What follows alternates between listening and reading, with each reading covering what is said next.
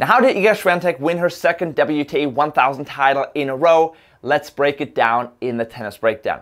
It comes down to three main reasons in my opinion. Number one, the serving. Number two, the court positioning. And number three, the defense. So if we talk about the serving and we talk about the first serve win percentage, Swiatek was about 65% and Sakkari was at about 60% of winning points on their first serve. Now, if we talk about the second serve, that's where we start to see a big difference.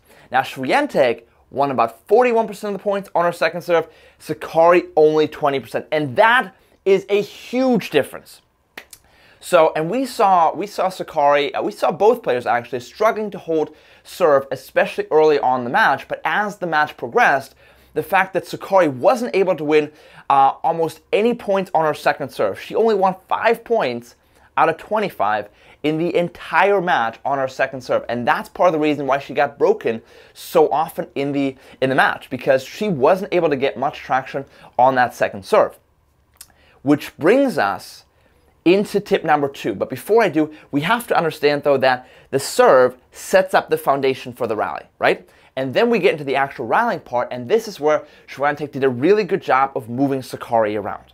So the one thing you have to understand about Sakkari is that she is an aggressive baseliner. So she loves being able to be in control from the baseline. So she loves setting up her big shots and being able to be aggressive with those. So Swiatek moved her around a whole lot to get that ball out of her strike zone. So let's go ahead and head over to the breakdown desk, where we are going to take a look at just that. So again, when we move players around,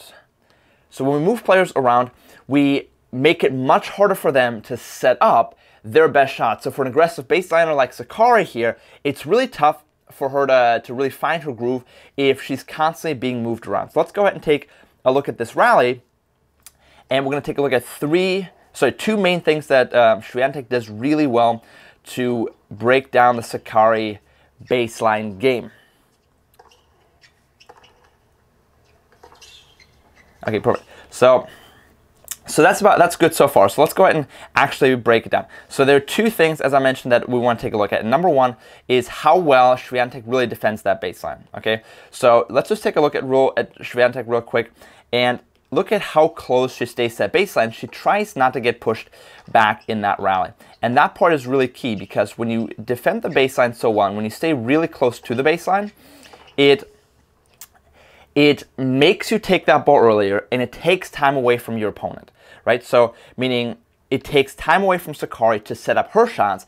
And as an aggressive baseliner, it's tough, because if you have less time to set up, it's going to be harder to hit your highest quality shot. So Swiatek did a really good job on that. And the second part here is when we talk about the movement of Sakkari, moving her around is, again, making it much tougher for her to set up her best shot. So if we go back just a few shots, you can see first, Swiatek did a really good job serving that ball out wide. So again, she's serving that ball out wide first, right? Then we get one or two shots down the middle. And then on the next one, she's pushing Sakkari out of the middle again.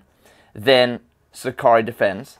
Now she hits that ball at an even sharper angle. Again, moving Sakkari. And as you can see, here Sakkari is moving more sideways.